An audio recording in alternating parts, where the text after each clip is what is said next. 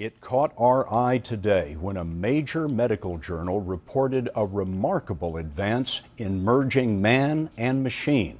Dr. John LaPook has a look at a new prosthetic leg that is controlled by the wearer's mind.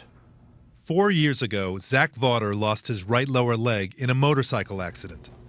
After years in a regular prosthetic leg, he's been testing the first one controlled by brainwaves. I seamlessly walk up to a set of stairs and just go up foot over foot up the stairs like you do. Whereas with my normal prosthetic, I kind of have to drag it behind me as I go up the stairs. In today's New England Journal of Medicine, researchers described how it works. When a person thinks about moving, a signal is sent from the brain down through the spinal cord. These impulses control the muscles. After an amputation, the muscles are no longer there, but the nerves are. Zach underwent surgery to move these nerves to his hamstrings. Sensors relay these nerve signals to a computer in the leg, which instructs the knee and ankle how to move.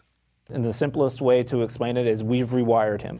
And now bring it back. Researcher Levi Hargrove and a team at the Rehabilitation Institute of Chicago engineered the device. So you just think about moving along.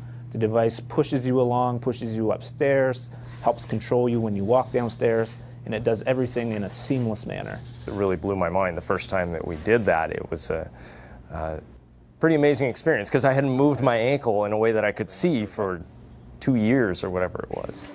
The Army funded this research, hoping to improve the lives of the more than 1,200 soldiers and approximately 1 million Americans who have lower leg amputations. We're really trying to make these advanced devices that will allow them to get back to active duty or later in life allow them to move around their home and remain independent longer. That's one of the primary goals of this research. The hope is that in 3 to 5 years, many more people will be able to get this new leg. And with each step Zach takes, researchers move closer to that goal. One of those things you have to see to believe. Thanks, Doc.